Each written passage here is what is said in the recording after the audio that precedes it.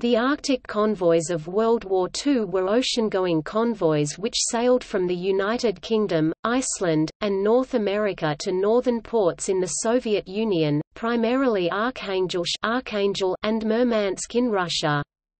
There were 78 convoys between August 1941 and May 1945, sailing via several seas of the Atlantic and Arctic Oceans, with 2 gaps with no sailings between July and September 1942, and March and November 1943. About 1,400 merchant ships delivered essential supplies to the Soviet Union under the Lend-Lease program, escorted by ships of the Royal Navy, Royal Canadian Navy, and the U.S. Navy. 85 merchant vessels and 16 Royal Navy warships, 2 cruisers, 6 destroyers, 8 other escort ships were lost. Nazi Germany's Kriegsmarine lost a number of vessels including 1 battleship, 3 destroyers and at least 30 U-boats, and many aircraft. The convoys demonstrated the Allies' commitment to helping the Soviet Union, prior to the opening of a second front, and tied up a substantial part of Germany's naval and air forces.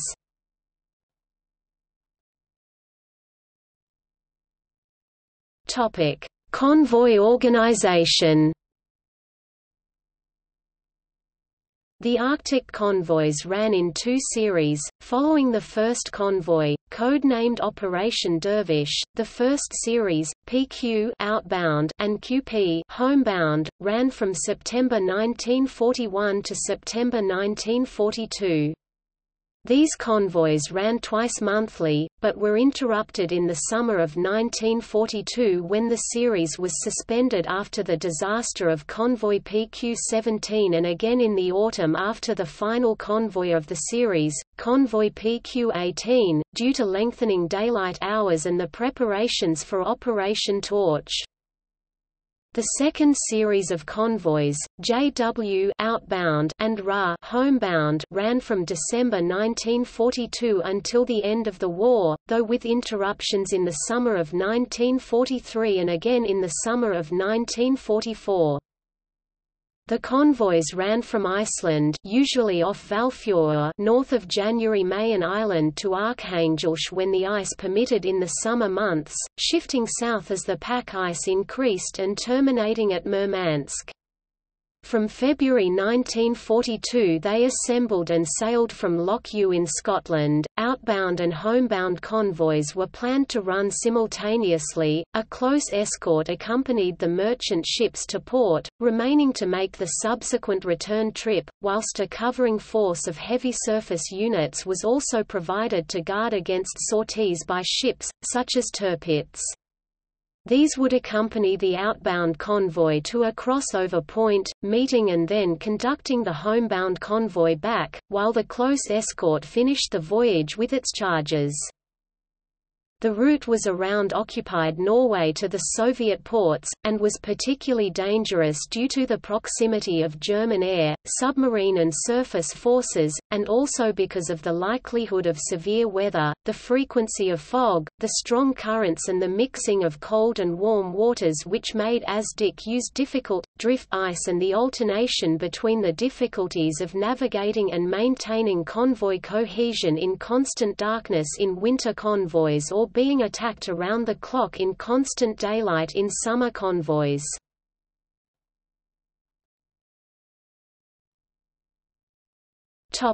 Notable convoys. The Dervish convoy assembled at Valfjord and sailed on 21 August 1941. It arrived at its destination, Archangel, 10 days later. The convoy was relatively small and consisted of only 6 merchant ships, Lancastrian Prince, New Westminster City, Esna, Trahata, the elderly Clanstefan Castle, the fleet oiler Aldersdale and the Dutch freighter Alkiba.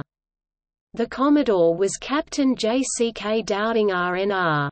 The escorts comprised the ocean minesweepers HMS Halcyon, Salamander and Harrier, the destroyers HMS Electra, Active and Impulsive, and the anti-submarine trawlers HMS Hamlet, Macbeth and Ophelia. As evidence of Churchill's astute mastery of propaganda, on board Llanstefan Castle were two journalists and the artist, Felix Topolsky. On 30 May 1942, the surviving ships of convoy PQ-16 arrived, most ships to Murmansk and 8 ships to Archangel. The convoy was such a success in terms of the war stores delivered that the Germans made greater efforts to disrupt the following convoys. The crane ships from PQ-16 including SS Empire Elga stayed at Archangel and Molotovskoye, now Severovansk, unloading convoys for over 14 months. In July 1942, convoy PQ-17 suffered the worst losses of any convoy in the Second World War. Under attack from German aircraft and U-boats, the convoy was ordered to scatter, following reports that a battle group, which included the battleship Tirpitz, had sailed to intercept the convoy, although the German group did not leave port until the following day, and was subsequently ordered to return to port. Only 11 of the 35 merchant ships in the convoy succeeded in running the gauntlet of U-boats and German bombers.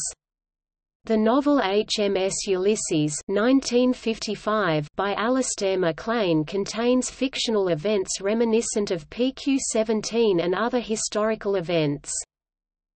The Battle of the Barents Sea. In December 1942, German surface forces, including the heavy cruiser Admiral Hipper and pocket battleship Lutzow, sailed to intercept convoy JW-51B.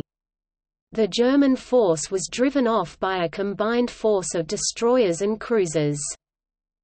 In December 1943, convoy JW-55B was the target of the German battleship Scharnhorst. 2 British warship forces were in the area.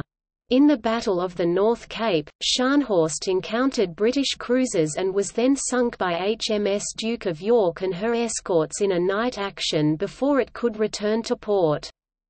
German destroyers missed the convoy, which had been diverted north based on intelligence from the Norwegian resistance movement.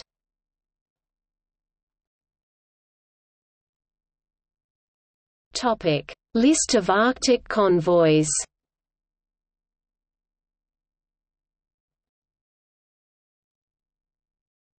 Topic 1941.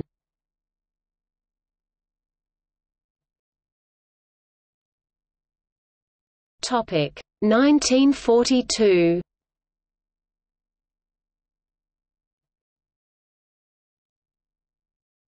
Topic 1943.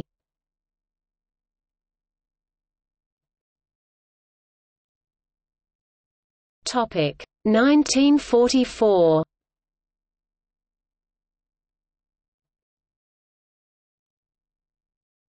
Topic 1945.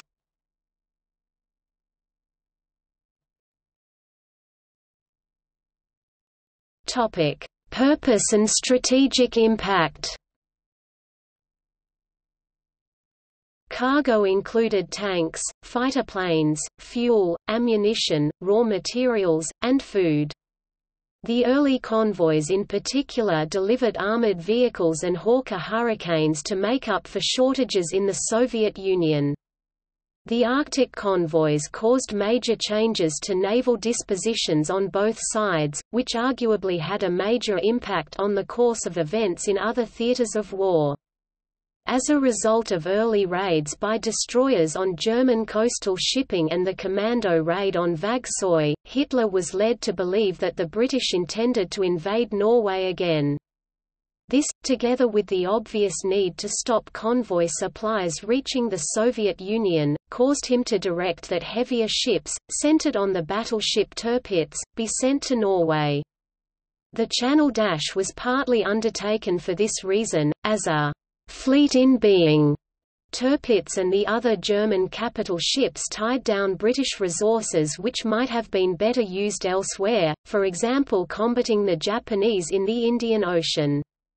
The success of Gneisenau and Scharnhorst in Operation Berlin during early 1941 had demonstrated the potential German threat. However, as the air gap over the North Atlantic closed, Huff-Duff radio triangulation equipment improved, airborne centimetric radar was introduced and convoys received escort carrier protection, the scope for commerce raiding diminished. Aside from an abortive attempt to interdict PQ-12 in March 1942 and a raid on Spitsbergen in September 1943, Tirpitz spent most of World War II in Norwegian fjords. She was penned in and repeatedly attacked until she was finally sunk in Tromsø Fjord on 12 November 1944 by the RAF. Other Kriegsmarine capital ships either never got to Norway, e.g. Gneisenau, were chased off, or were sunk by superior forces, e.g. Scharnhorst. In particular, the unsuccessful attack on convoy JW-51B, the Battle of the Barents Sea, where a strong German naval force failed to defeat a British escort of cruisers and destroyers, infuriated Hitler and led to the strategic change from surface raiders to submarines. Some capital ships were physically dismantled and armament used in coastal defences. Leningrad under the siege was one of important destinations for supplies from the convoys. From 1941 food and munition supplies were delivered from British convoys to Leningrad by trains, barges, and trucks. Supplies were often destroyed by the Nazi air bombings, and by Naval Detachment K while on the way to Leningrad. However, convoys continued deliveries of food in 1942, 1943, and through 1944. Towards the end of the war, the material significance of the supplies was probably not as great as the symbolic value, hence the continuation, at Stalin's insistence, of these convoys long after the Soviets had turned the German land offensive. It has been said that the main value of the convoys was political, proving that the Allies were committed to helping the Soviet Union at a time when they were unable to open a second front.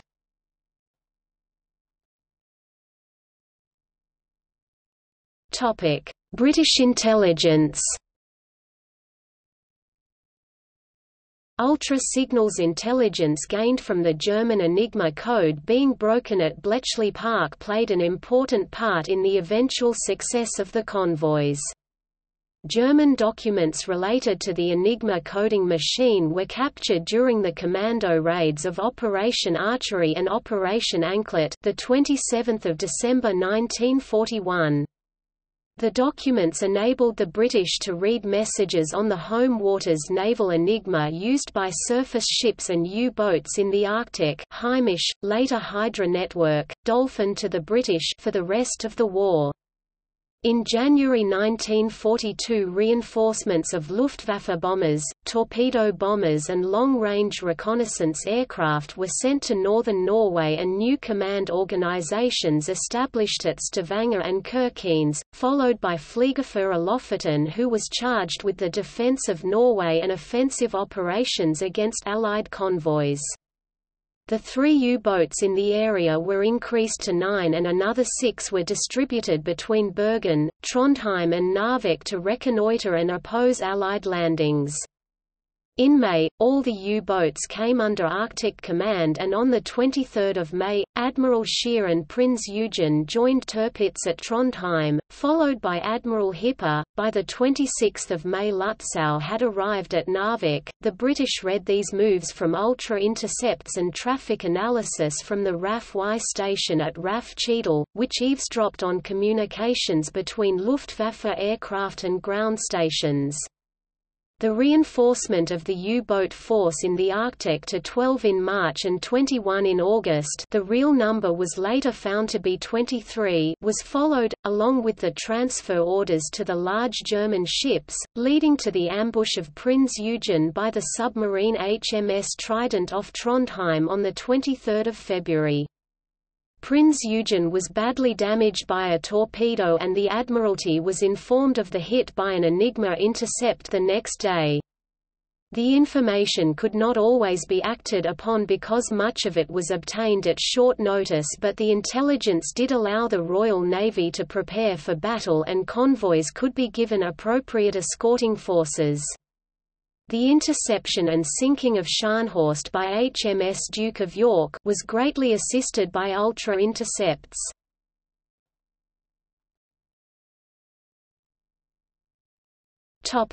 Literary depictions.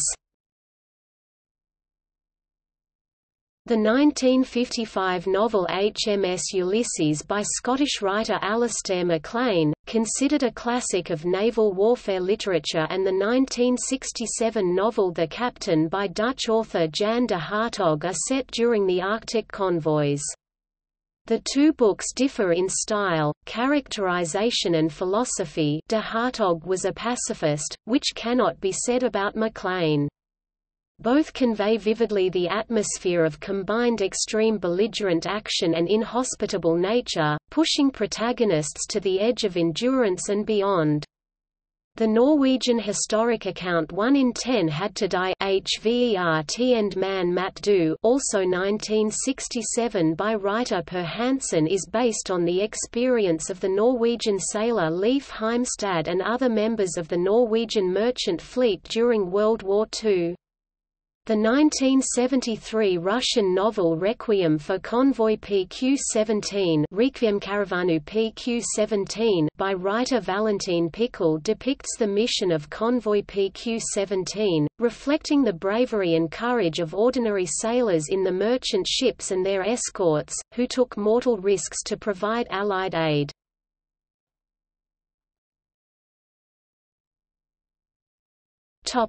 Other supply convoys. The Arctic route was the shortest and most direct route for Lend-Lease aid to the USSR, though it was also the most dangerous.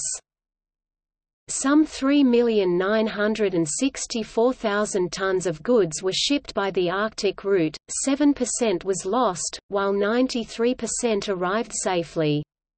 This constituted some 23% of the total aid to the USSR during the war. The Persian Corridor was the longest route, and was not fully operational until mid-1942. Thereafter it saw the passage of 4,160,000 tons of goods, 27% of the total. The Pacific route opened in August 1941, but was affected by the start of hostilities between Japan and the U.S. with the attack on Pearl Harbor. After December 1941, only Soviet ships could be used, and as Japan and the USSR observed a strict neutrality towards each other, only non-military goods could be transported. Nevertheless, 8,244,000 tons of goods went by this route, 50% of the total. A branch of the Pacific route began carrying goods through the Bering Strait to the Soviet Arctic coast in June 1942. From July through September, small Soviet convoys assembled in Providence Bay, Siberia, to be escorted north through the Bering Strait and west along the Northern Sea route by icebreakers and Lend-Lease Admirable-class minesweepers. A total of 452,393 tons passed through the Bering Strait aboard 120 ships. Part of this northern tonnage was fuel for the airfields along the Alaska-Siberia air route. Provisions for the airfields were transferred to river vessels and barges on the estuaries of large Siberian rivers. Remaining ships continued westbound and were the only seaborne cargoes to reach Archangel, while JW convoys were suspended through the summers of 1943 and 1944. The Persian Corridor was the only all-weather route to the USSR, and 4,159,117 long tons (4,225,858 t) of supplies were delivered.